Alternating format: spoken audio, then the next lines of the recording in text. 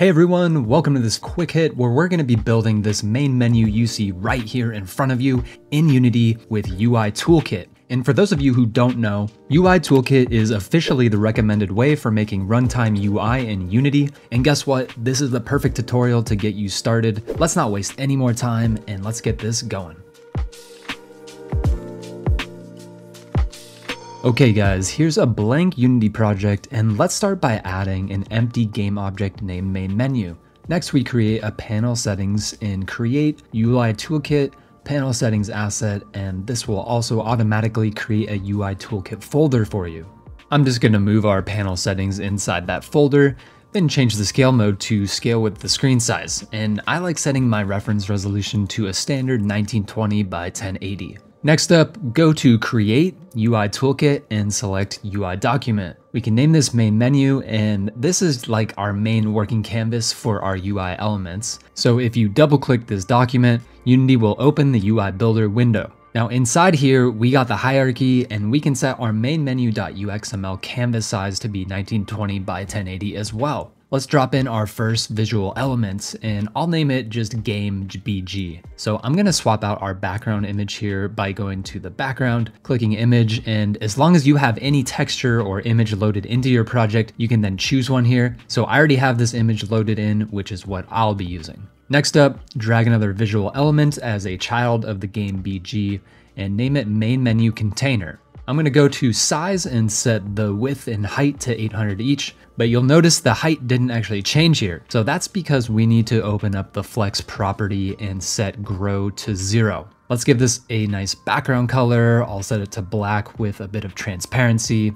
Then we can give our element a border. So I'll choose maybe like an off-white color, give the border like a thickness of 5 and a radius of 20. And cool, so obviously this menu is not centered. In order to do that, just click on the game BG container, go to align, and set the justify contents and align items to center. Now let's add a header label, drag in a new label element, and we'll just customize the font here a bit. So just choosing like a larger, bold white font here, then at the top of the inspector, we can also change the text to main menu.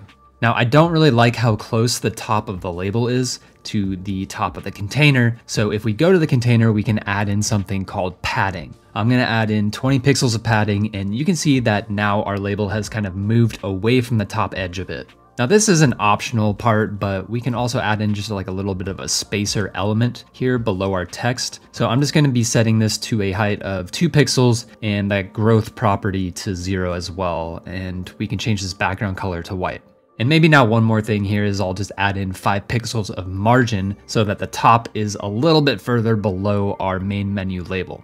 Okay, it's time to add in some buttons. So first we're gonna add in a button container, visual element here. Then we can add 3 button elements to it. I'm naming them settings button, achievements button, and play button. Just make sure that you take note of these names because we will actually need these later.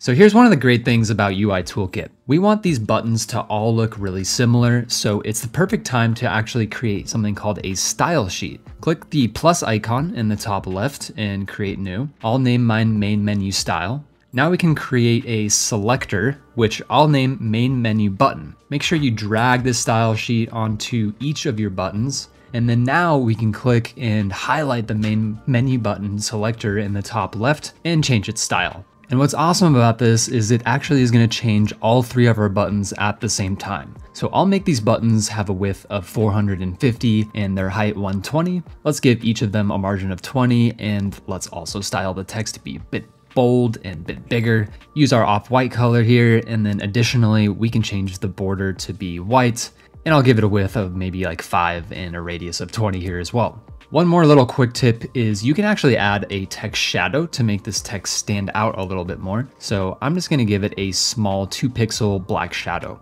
Okay, so obviously the buttons aren't centered. We can fix that by selecting our button container and changing the align items and justify contents properties again. And of course, we also want to change the label text for each of these buttons. So let me just give them a proper name here.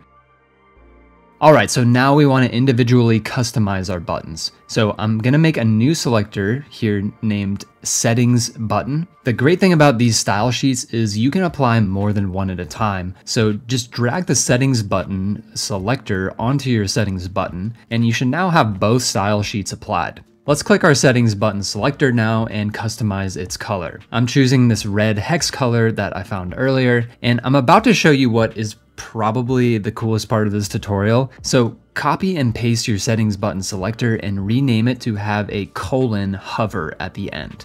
This is telling UI Toolkit we're gonna add in an additional style only when the element is being hovered by our mouse. So I will then choose a darker red color for our hover element, and we can go into preview mode in the top right and just test it out live. So you can see that the Settings button is now changing color when my mouse is over it, and we can actually change the color on the fly and even fine tune this a little bit. All right, so I'm just gonna go through this exact same process again for the two other buttons.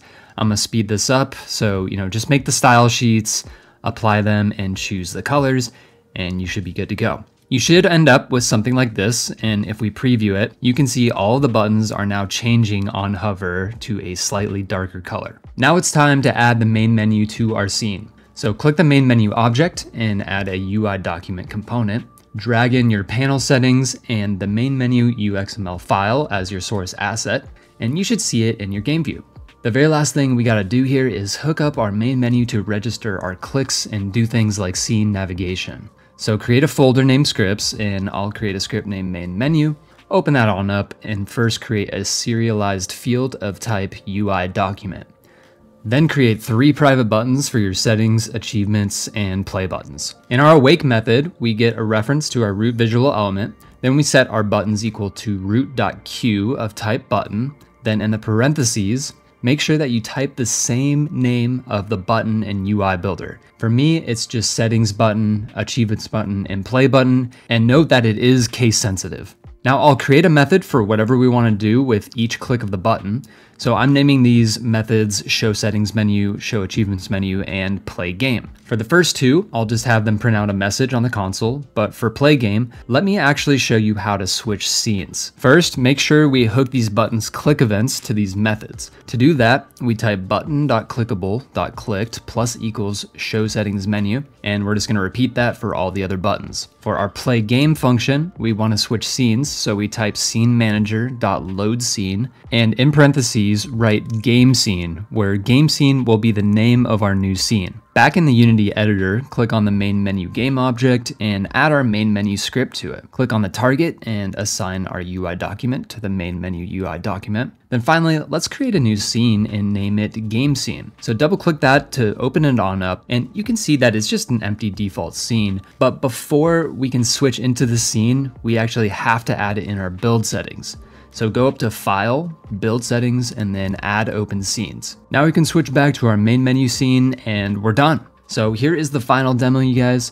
We have a nice menu where we hover over our buttons. They respond to the hover event and change styles, giving us a nice visual feedback.